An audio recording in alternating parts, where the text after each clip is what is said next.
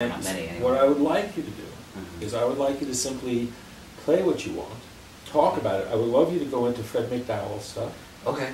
And if it were to include your genius and your understanding, and no, seriously, of the roots of the music, because that's definitely something that you know that others.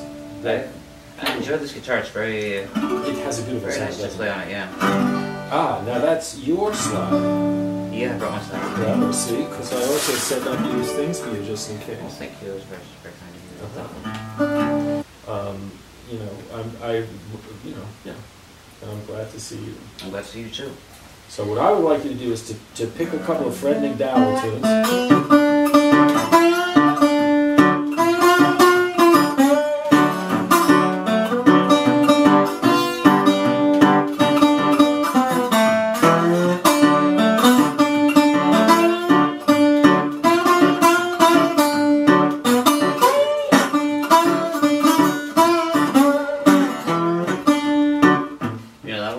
So which is something? Jesus is on the main line. Okay, nice. Jesus is on the main line. Tell him what you want, baby. Jesus is on the main line. Tell him what you want.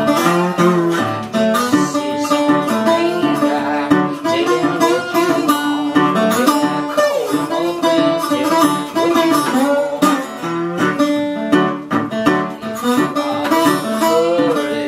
Tell him what you want.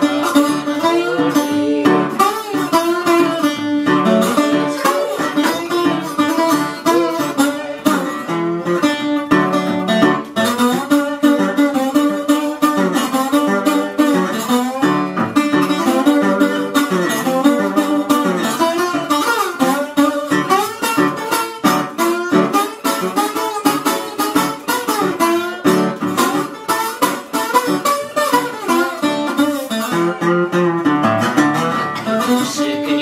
call him up and tell him what you want. If you are in a hurry, So that at that point, Pete Seeger would go, "That was beautiful, Jeremiah. Show us how you did that." Okay, so we'll break it down. Yes. It's one of these. Okay. So you call that the train beat, right? No. Yeah, it's just a backbeat. Yeah, it's pretty much the thumb is going that the whole time. Right. And then so it has the most of the melody happens over the very small range, and it's kind of major and minor. It has a major sixth, so it's A, B, D are the first three notes. Right. With A, B, D, all but dissertation. Exactly. Goal. So it's not. It looks like it's going to be. I see. Right, I but see. it's actually, so you're playing on. Okay, go ahead. Sorry. No. You say it goes up to the minor third, not. It doesn't complete the major pentatonic. Beautiful. It goes to the minor pentatonic.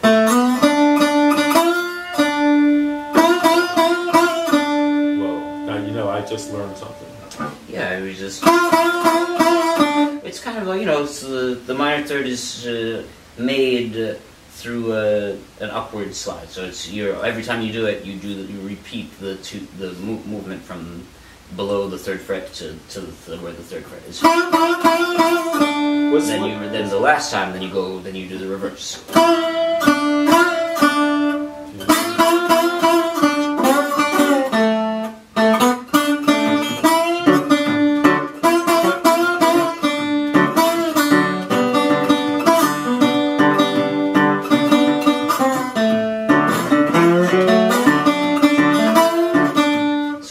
When you go to the 4 chord, so you're making your G major chord on the open D, and you know that shape. That's what I do. I also watched you play with the slider. Yeah, you I've bring not your seen pinky that down. before. Yeah, well. Sure, well, let's make like to turn it into a G7.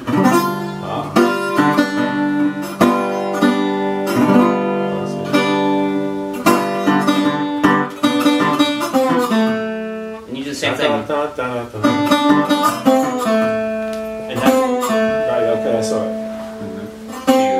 You're sliding downward from the 3rd fret again, so you have that. Right. Going down from the 7th to the 6th. Open. The same kind of move, but just down one string. And then you do it again.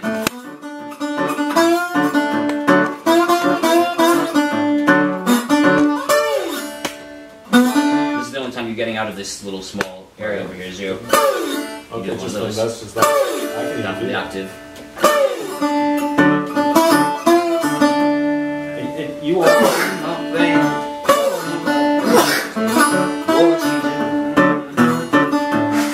Do that for me. Boom, ba, ba, da.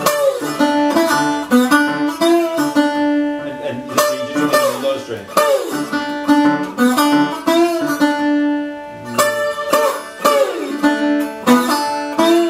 Alright, but then you finish it on the low string. No. That.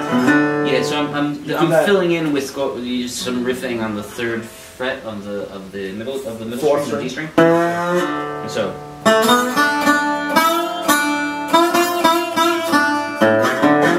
or something like that. Okay.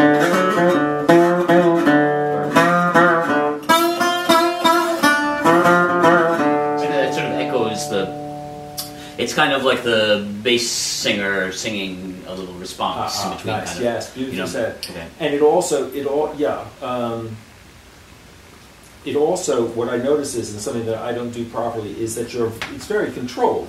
You're just staying on that one fret back and forth. But da da da. You're not going very far. You're just staying right in that. For sure, yeah. It's a small melody. Right. It's a small range. Right. Which is something that I think is certainly good for me to learn, because I'm always like flailing around.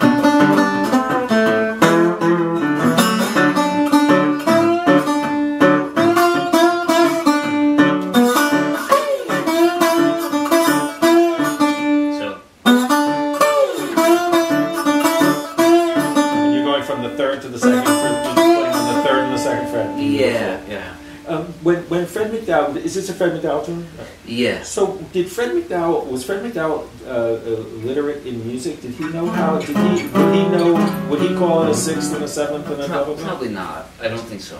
I don't think he... Do you know how he learned? Well, that's a great question. I don't know about that. I would like to know. I assume that he learned in, as you know, it's an oral AU. In a situation where he sang in his church. There's a nice record of him singing with his church. Yes, I have that actually. Yeah, Amazing Grace. Yeah, exactly. And he sang with Napoleon Strickland and the Hemphill family, who were older regional artists, played somewhat similar style, although he kind of took it to a different place. He was, he was definitely influenced by recordings of Son House and Robert Johnson and the electric blues musicians. And he played "My Baby Don't Stand No Cheating," which was one of his pieces that was like an R&B hit from like around 1950 or older. So we'll do that one, "My Baby." Would you?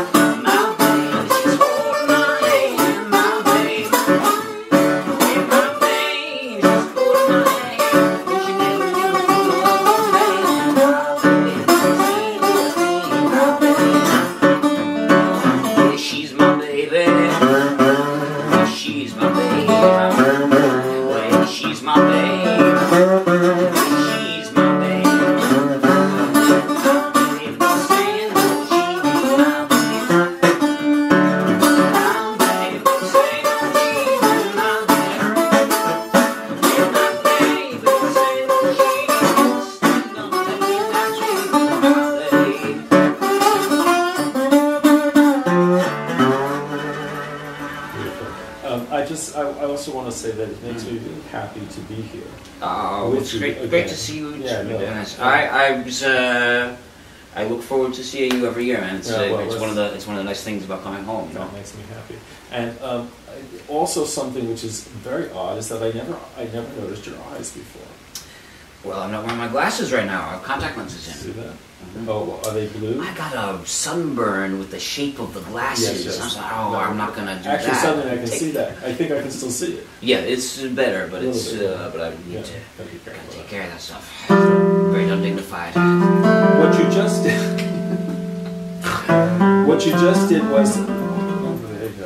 Okay, so what you just did was essentially in the blues, the minor pentatonic scale, right? Yeah, absolutely. And if you would show us in the world some of the minor pentatonic stuff, let's break it down. So it's we're doing this. We're treating it similar to